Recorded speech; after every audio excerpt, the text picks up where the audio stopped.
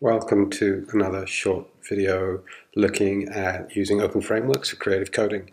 And in this video I'm going to talk about how to make slit-scan cameras and look at image processing and come up with some simple ideas. The code that I'll be using is on the Creative Technology Toolkit sessions, which is available at UWE-Creative-Technology/CT Toolkit sessions. And we're going to be looking at the slit-scan example. I've downloaded this already and I have it in my openFrameworks folder. And if I go to my folder structure, you'll see inside openFrameworks, inside My Apps, I have the whole of the CT Toolkit sessions, and we're going to look at this one, the slit-scan example. So if I open that up, you'll see it has a standard folder structure. I'm not using any add-ons or any additional configuration. I have a README file and I have a screenshot example of what hopefully you will see when you run this first, and also included is a zipped version of a Mac OS X binary that's already compiled, so you can download this and run it on a similar Macintosh system, but it'll also compile for Windows and for Linux. Again, the stuff we're interested in is actually just these in the source folder. I'm using Xcode, but you can edit in VS Code, of which there's another video about how to use Visual Studio Code. You can also edit in Visual Studio, Qt Creator, or straight in any of your favorite text editors and launch from the command line. So I'm going to launch Xcode and set this up. And if I click on my folder, I can see the structure. In my source folder, I have a main which launches openFrameworks as an app inside, or a process inside a C++. I have my application header file, which is very, very simple. All that I've put in these simple pieces down here. I've taken out a lot of the standard loops that you might see, the functions for mouse detection and so on. You don't need them. It makes things much simpler. We're just going to have a setup, an update, and a draw. And we're going to listen with this function for key presses, and that's going to pass us back whatever the key is pressed. I am using a new object, which is the OF video grabber. So this is an object that openFrameworks can build, that it understands. And I'm making an instance of that called vidGrabber. I'm making a pixel buffer called video inverted, and I'm making a texture called video texture, and then I'm making 3 integers, and in this instance I'm listing them all out on one line with a comma between each and a semicolon at the end, just for ease. These could be all on separate lines like so, if I wanted, with a semicolon finishing each line, but it allows me to keep integers and booleans and floats all together and make my code a little bit more organized. And as you can see, naming wise, I'm using what they call camel case, where I start variable names with a lowercase letter, and where they're separated words, I use an uppercase letter on all the following words. One of the things I'm actually going to do here, I'm using the standard configuration for the Xcode editor, and it's dark on light, but I actually prefer light on dark. It helps me see the colors a bit more, but this is preference.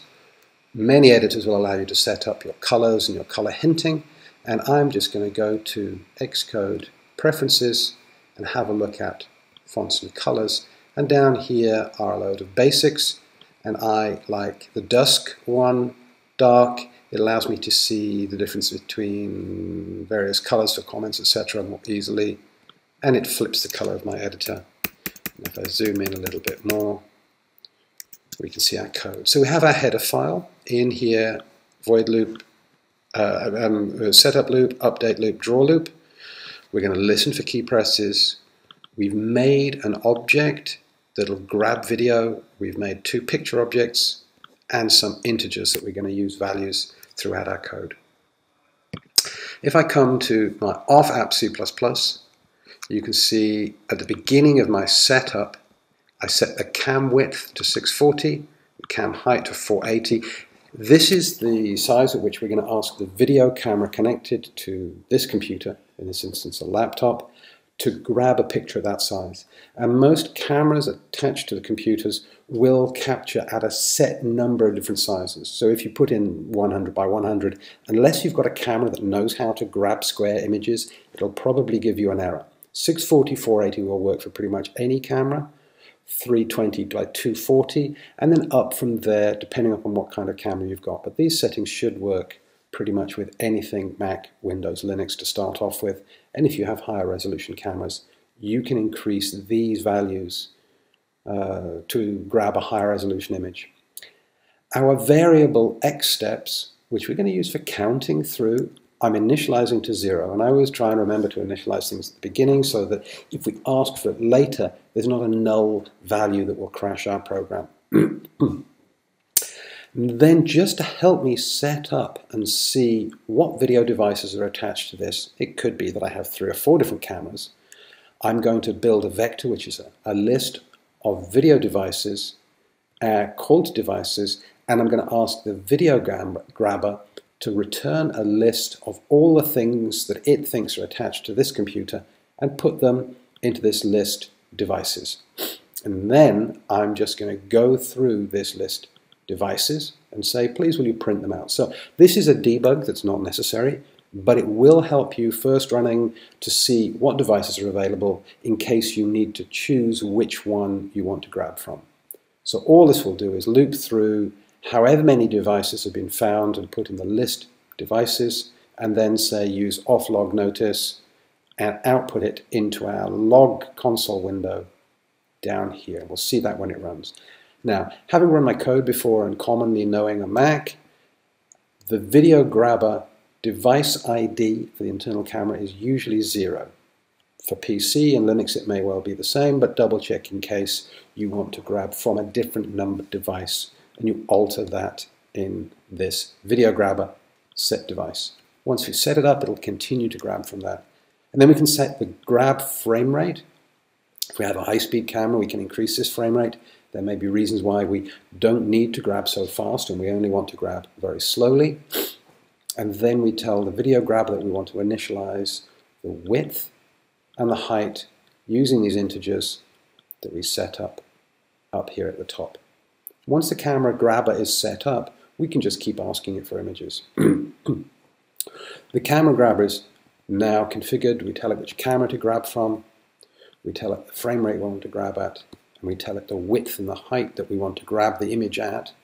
And then we're going to make up some video buffers to move pixels around, as we did with the previous video, looking at video input and manipulation, where we inverted video and so on.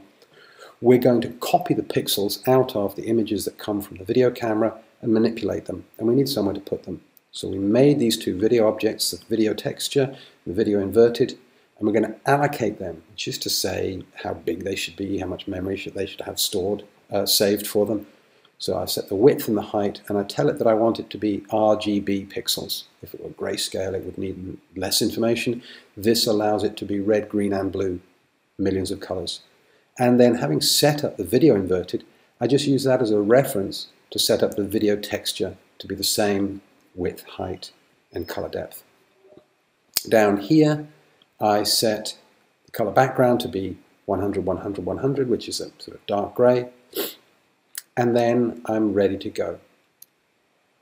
In my update loop, which is going to run continuously, I ask the video grabber to go to the camera and update and see if there's a new picture from the camera. And then I take the pixels from that image and put them into a new pixels object. Pixels object allows us to address the individual pixels inside an object, in this case the image that we've got from the camera. And then I make a for loop. And the loop goes through all of the pixels on a line across the width of the image coming from the camera. So it counts through, starting with 0, going to the width of the image, increasing each time with y++, which is y equals y plus 1, and it loops through all the pixels on the line. And the first thing that it does is we make a new color object, which understands color, and we get the color at position y and the position x steps And if you remember, we initialized X steps here at 0. So it'll start off at line 0, moving across 1 pixel at a time across the top line of our video picture. And it'll get that color of each individual pixel, put it into color, and then it'll copy that into our video inverted, video buffer. It'll set the color at our position with the color. And then we flip the data from video inverted and load it into the video texture. And then this little piece at the end just says, keep adding 1 to X steps. So it'll keep going line by line.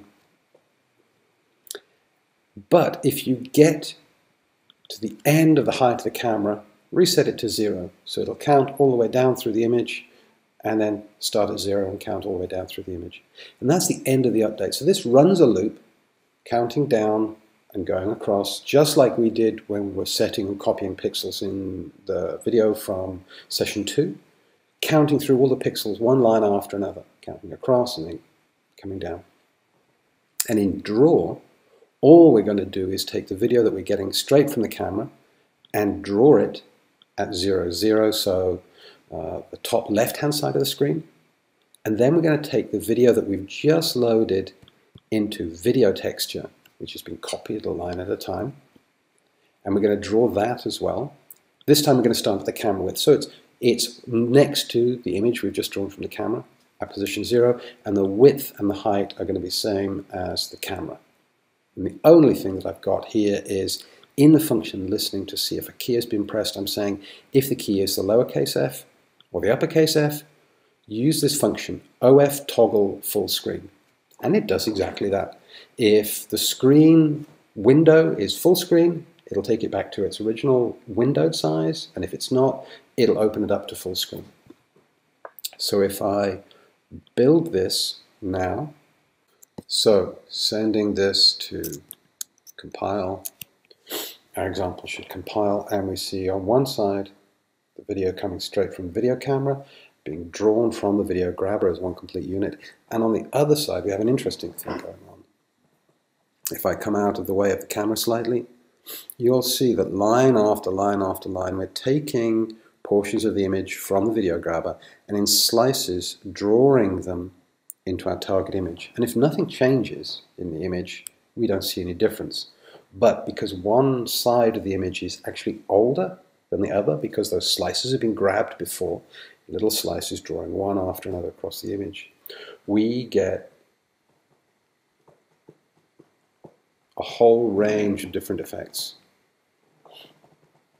as the image is copied from one place to the other.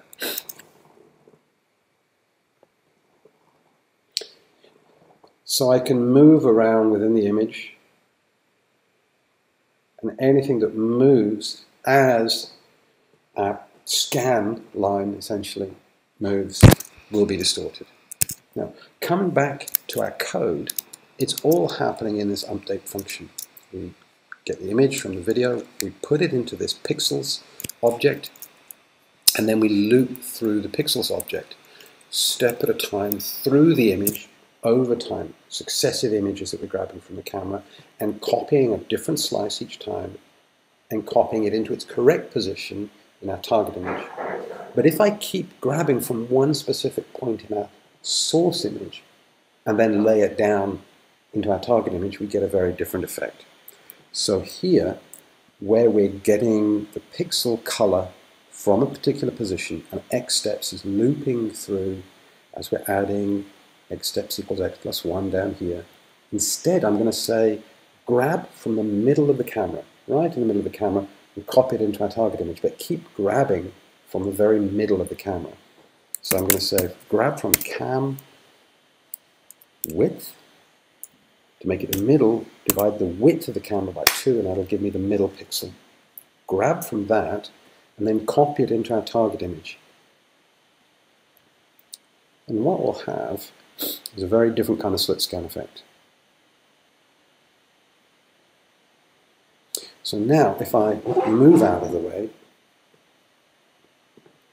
you'll see that the camera is grabbing a full image, but our slit scan is grabbing the middle pixel and laying it down in successive slices along our target image, which means that anything that changes in this middle portion of the camera over time gets reflected in slices in our target image that move across.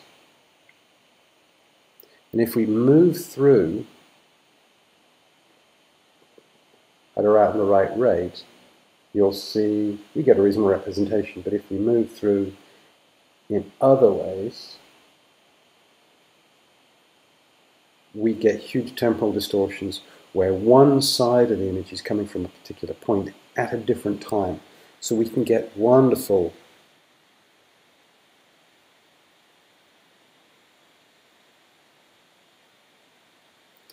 ribboning effects, and anything that's moving through that center portion of the image